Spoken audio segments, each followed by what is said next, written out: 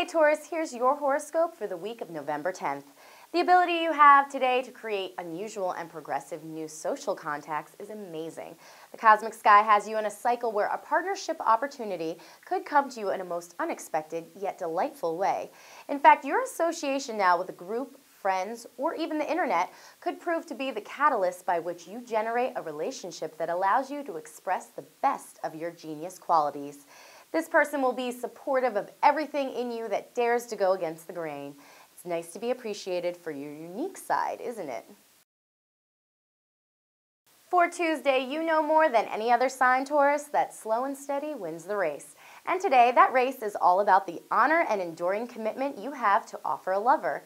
The cosmic sky tells me that your love has been hard-earned and a long time coming. It's like you and your mate have had to overcome all these ridiculous obstacles just to have the chance to date each other. Maybe one of you was with someone else or involved in a personal hell that delayed your relationship. Well, your patience has surely paid off. You and your lover are finally two hearts that beat as one. On Wednesday, I hope you're involved in a lawsuit or legal battle, Taurus. I really do. It's not that I wish you any negative energy or bad things. Hey, you're one of my 12 favorite signs of the zodiac. The thing is, if you are involved in anything that involves lawyers and courtrooms, there is every indication in the cosmic sky that the next few weeks will bring the most beautiful resolution. And it's all in your favor. Jupiter has been in your 9th house all year. This house rules publishing, other cultures, philosophy, and the legal system. Today, Venus, your ruling planet, moves into this house as well to sweeten the pot.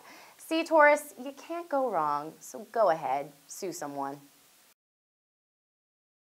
On Thursday, you're in for a powerful ending, Taurus, so get ready. A full moon in your sign will bring culmination to something that is intensely emotional in order to pave the way for a new beginning.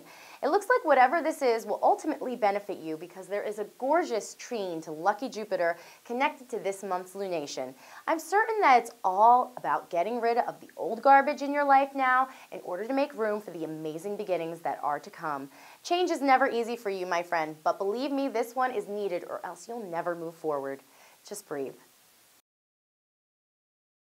Mars will move headfirst into your 8th house of shared resources this weekend, giving you a new burst of energy to place on any type of financial matter that involves a source of income other than your own. This could be a time you're fighting over money. Mars does like a good fight. So if you have an issue with creditors or the banks or even your ex over a settlement issue, expect things to get a little worse before they get better. Still, you are totally able to stand your ground on this issue, and I'm sure you'll come out on top in the end. Well, that's all for now, but keep checking back with CosmicSky.tv for your weekly dose of horoscope.